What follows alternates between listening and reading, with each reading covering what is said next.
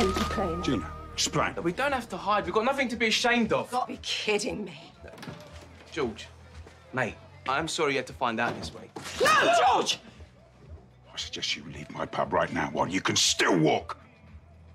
Gina, how could you? Gina, say something. Have you got a screw loose, or are you just sick? He is a toxic, manipulative... Now, before you start slurring out your pearls of wisdom, why don't you look in the mirror?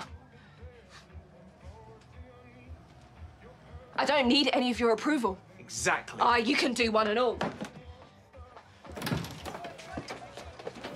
Gina, wait, okay, I'm sorry. I was trying to be romantic. Are you stupid? What about that was romantic?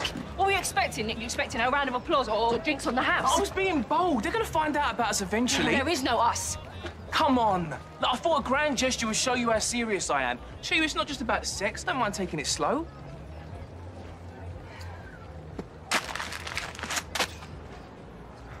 I'm not some dumb kid that you can just wrap around your little finger. You know exactly what you were doing in there. Yeah. Yeah, OK, I did. But how do you think I feel being treated like your dirty little secret? Now, come on, Gina, I really like you. Just hear me out.